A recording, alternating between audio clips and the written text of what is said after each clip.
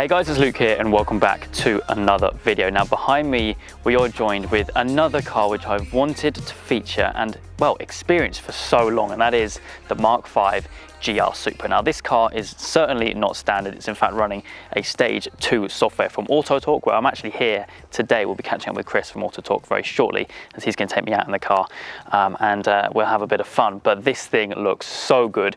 You might spy the custom rear wing reminiscent of the Mark 4 Supra, and you know what?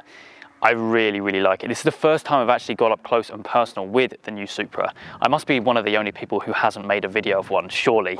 But yeah, the fact that this thing is running a stage 2 software, a downpipe, and is running pretty much 500 brake, I am very excited to go and experience it. So what we'll do, we'll have a walk around the car. I can explain to you what has been done to it before we catch up with Chris from AutoTalk. We'll go out in it and have some fun. I am super excited to experience this one. Let's go.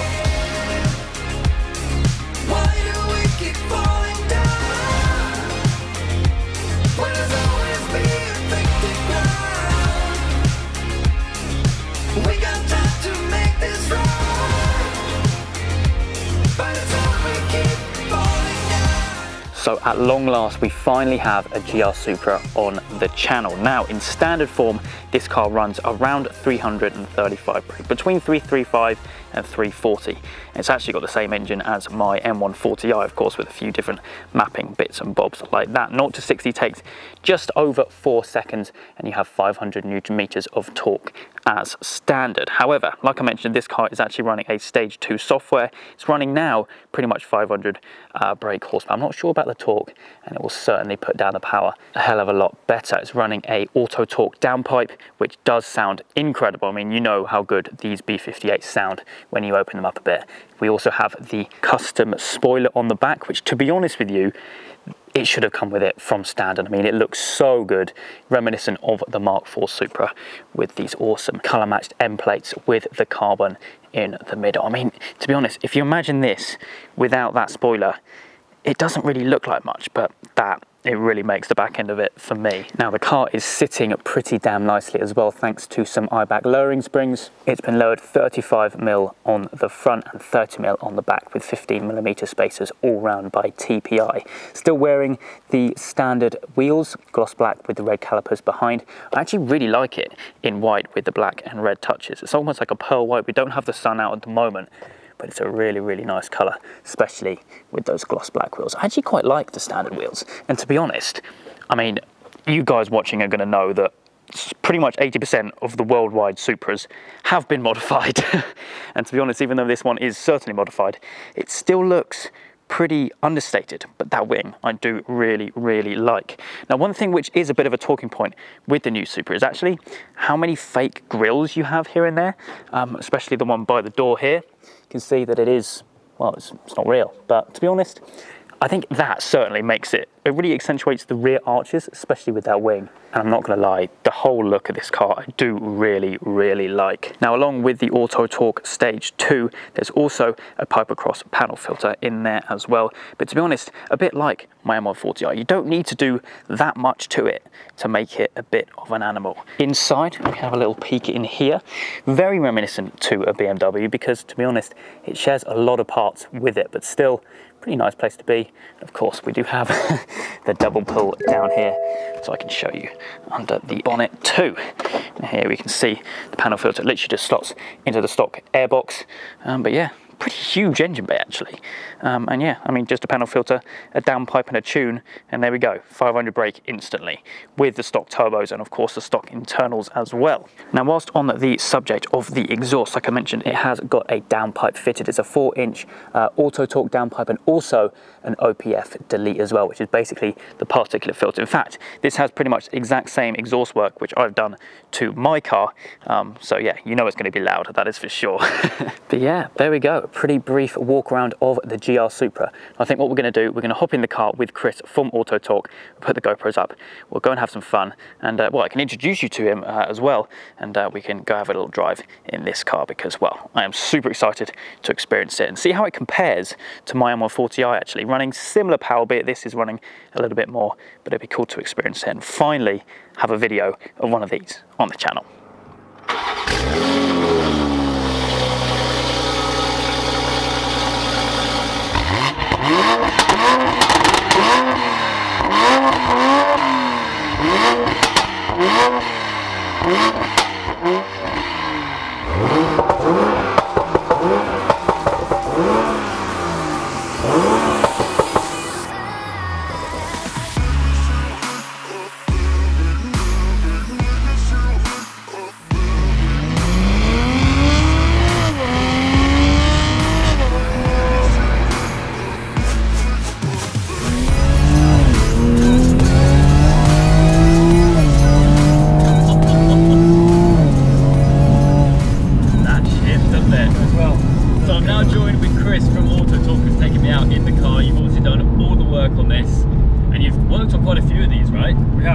Yeah, so we've seen a few now since they were released in September 2019. Yeah, and like I was saying on the walk around, I mean, you don't need to do like a massive amount to them to make them, well, 500 brake. Yeah, exactly. They're very, very capable, very tunable, as you can tell.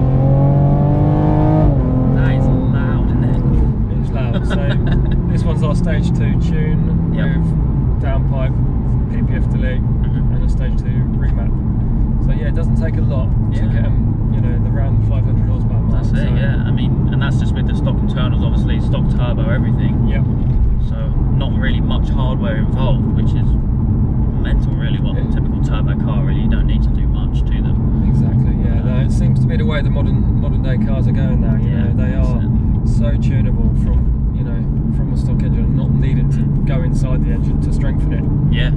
Because these engines are good for, you know, we have heard rumours for sort of 700 horsepower. You know, and I mean, as we were speaking about off camera, I mean, especially in the States, I mean, everything imaginable has been done to one of these. It has, yeah. I know. We're in the UK. We're a little bit behind the States. You know, got the cars a bit later, so we're trying to play catch up. But they always seem to get on it a bit quicker than those guys. To be honest, I mean, being in the car itself, I mean, as we were saying as well, I mean, it's quite a nice interior. I mean, a lot of it's BMW. Yeah. But I mean, it's pretty spacious. I mean, from a sports car, realistically, what it is, 2-seater sports car. I mean, it's not crammed or anything. It's not. It's very, very spacious, and it's very usable. I think it's got plenty of space in the back.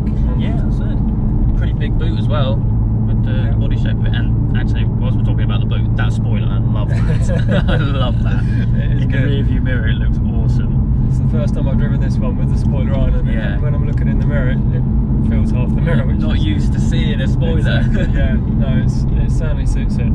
It should have come with that from a factory, shouldn't it? 100%. And that was a custom spoiler, right? It is, yes. Yeah. Looks like it's meant to be there. Exactly, yeah. That's it. And especially with how it's sitting as well. So you've lowered it, like I mentioned as well. Yeah. It just should have been like that from factory. Just makes it look a little bit more bulkier and it makes that stance it needed. Really. Yeah, it makes the arches even look a little bit wider than what they are. Yeah. With the wheels being in line with them, really. But yeah, it complements the body shape. Yeah, that's it. Yeah. I mean, back then it picks up quick. It does go well. Properly quick. It does go well. And you haven't had this one on the dyno, right? But your one that you had, which you kind of developed everything on. What was that looking at torque-wise? That torque-wise was, I think it's about 470 torque. So pretty strong. Yeah, really strong, and it pulls well. So you can certainly feel that kick on these. That's something I noticed when tuning these cars. You get that real kick up the backside. Yeah, that's it. It's like a real. The torque comes in really strong, really hard. And the power's so linear as well. Like it's not like it eases off towards like 6,000 RPM. It revs and revs and revs. Yeah, it does. It screams as well with the exhaust work that's been done. Obviously, these cars were dreaded with the GPF filters or PPF filters. Yeah. But you open it up and it sounds unreal. It feels like it's so free flowing now. Yeah, that's it. It can breathe. Exactly.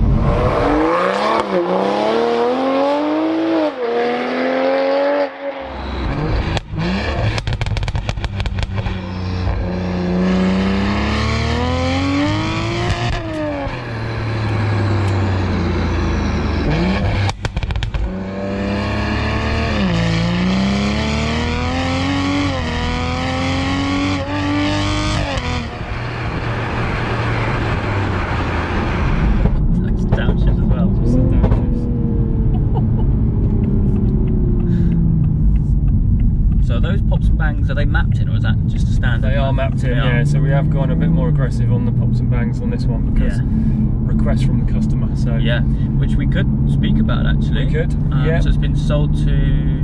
Yes. So this car was one of our sales cars. So my other company is 80% performance cars. We sell high-end sports cars, and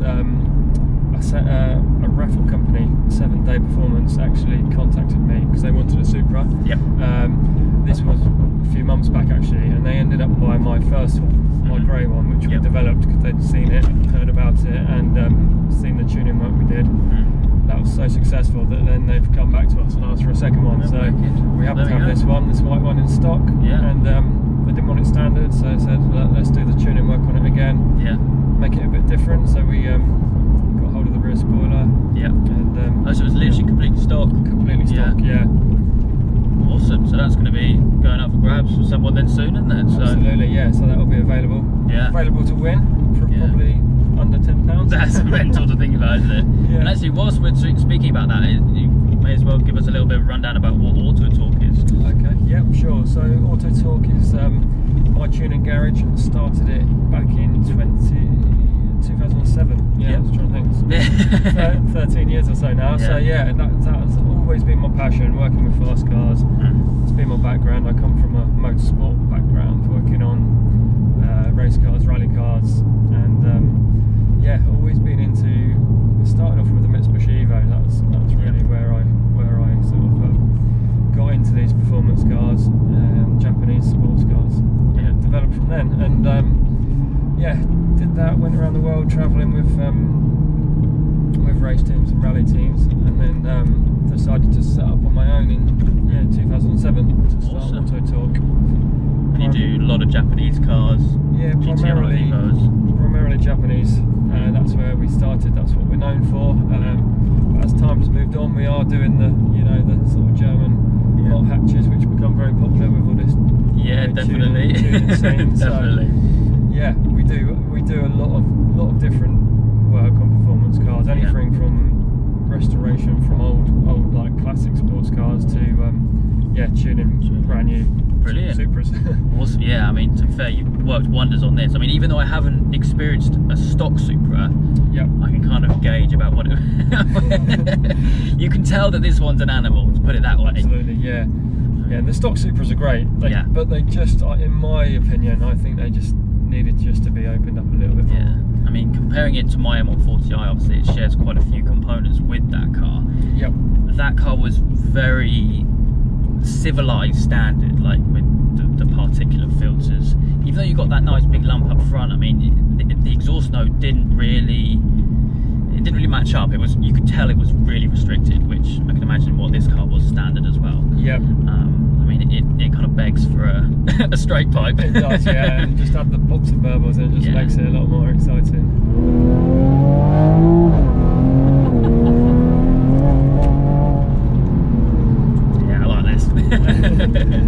It's a lot of fun.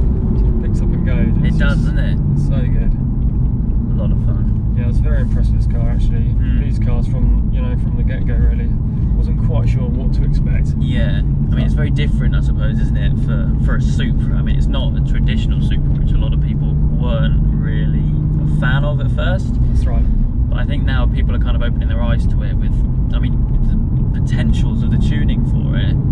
And what you can do with them is, I think, kind of, it's convinced a few people, I think. Definitely, that's the beauty of it. I think that the capabilities of this car, there's so much to be had from them. I mean, like I was saying to you, I mean, someone's put a manual gearbox in one, for example. You can put wide arches on them, bigger turbos, everything like that. I mean, it's there's a lot more parts becoming available as well. There's limited slip diffs now, and there's all sorts of turbos.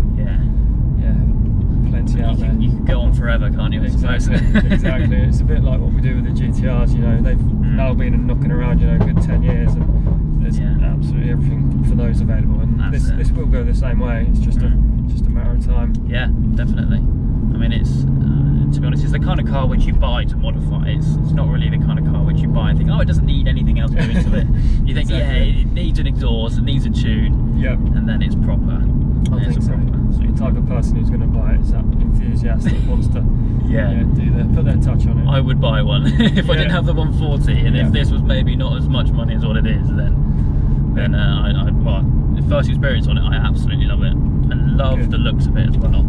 And that spoiler, I keep on going back to it, but it looks so good in the rearview mirror. It keeps catching your eyes. That's it, yeah. Even that for 4th gear. 4th gear pull-in auto, yeah, it's just... It properly screams when you get it up to the red line as well, doesn't it? And then you get those the explosions. Awesome. You can't help but smile when you hear that. That's it. Brilliant. Well, I think that's going to wrap things up. Well, Chris, once again, thank you very much for taking me out in the car. My first time in a Supra at last. And of course, I will leave all of Auto Talk's links and also the competition for you guys to win this car all down in the description down below. But that is going to wrap things up for me today. Finally, I can tick the Supra box off of my list of cars I want to experience. But yeah, like I said, that's it for me today. I hope you guys have enjoyed. If you have, please do make sure you leave a like and make sure you subscribe for all the adventures